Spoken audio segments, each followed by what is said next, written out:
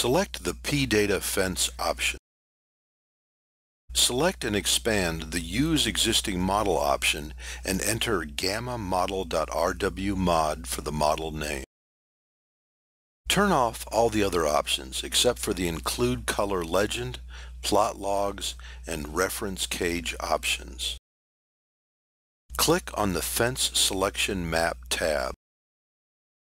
Click on the Clear button and add some panel endpoints either interactively or by clicking on one of the predefined options on the left.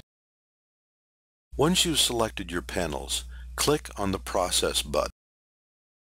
Now, let's append the lithology logs that we created in an earlier exercise. Select the File Append option.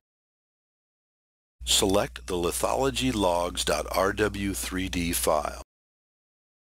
Answer yes when asked if you want to overwrite the stratigraphy, lithology, and well construction tables. Expand the Legends item within the data tree. We'll come back to it later on. Notice that there are two perimeter cage items. Right-click on the last one. Select the Delete option from the pop-up menu. Notice that there are two items within the data tree called Logs. Right-click on the top one. Select the Edit Title option.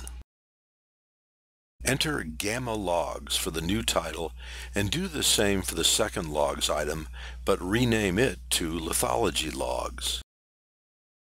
Now, let's place the Gamma legend directly below the Lithology legend. Double-click on the Legends Gamma option and select Right Side for the location.